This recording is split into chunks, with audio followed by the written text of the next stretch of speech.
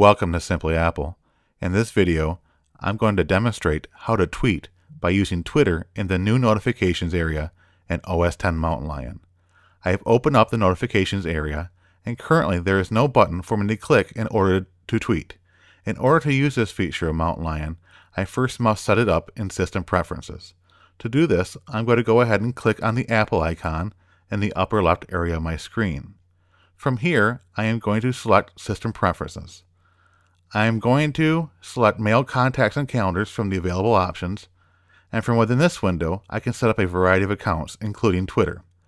I click on the Twitter icon in the right column, and a window opens that asks me for my Twitter username and password. I'm going to go ahead and enter this information at this point. Now I'm going to go ahead and go back into the main area of System Preferences to show you that a notification area is available.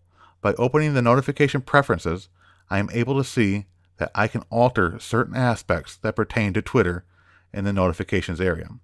Now at this point, I'm going to go ahead and close System Preferences and reopen the notifications area on my Mac. And this time you can see that there is a button for me to click in order to submit a tweet. I click on the button, I enter my tweet, making sure that my tweet is 140 characters or less, and as you can see, there is a spell check that's also available. When I have completed my tweet, I simply hit send, and my tweet has been sent. Well, there you have it, how to tweet by using Twitter in the new notifications area in OS X Mountain Lion. And until next time, this is Simply Apple.